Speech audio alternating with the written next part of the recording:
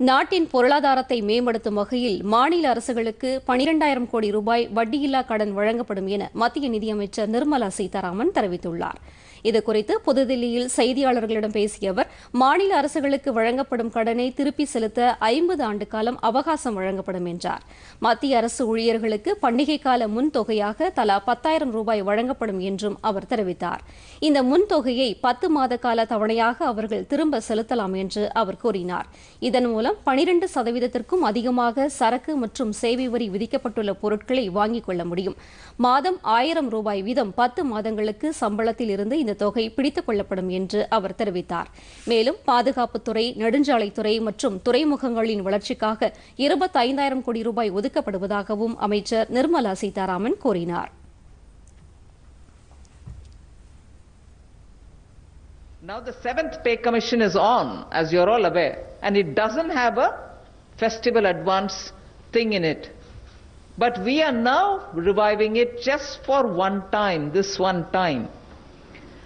And in that, we are not limiting it only to the non-gazetted officials. It is now going to be available for all. 10,000 rupees and not 4,500, which was the last festival advance under the 6th pay commission. So in the 7th pay commission, there was no provision for festival advance. We are reviving it. We are reviving it just this one time.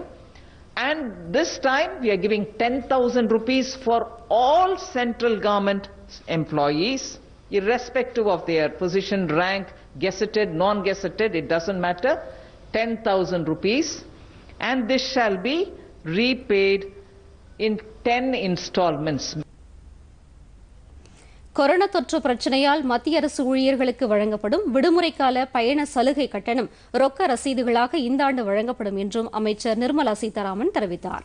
இந்த ரொக்க ரசீதுகளை பயன்படுத்தி உணவு சாராத GST பொருட்களை ஊழியர்கள் வாங்கிக் கொள்ளலாம் என்றும் அவர் தெரிவித்தார்.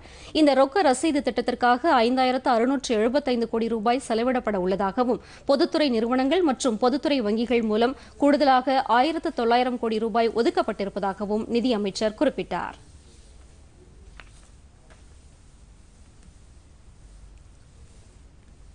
As per their government rules, their rank, their position, their whatever, is now brought to 3 different slabs.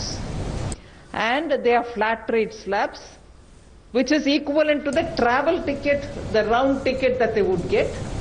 And that, which will continue to be tax-free, will have to be spent on items which have 12% or more GST tax levied on them. So you won't be buying those items of food, essentials like which are in 5% slab, but you will spend them on items which have 12% or more GST.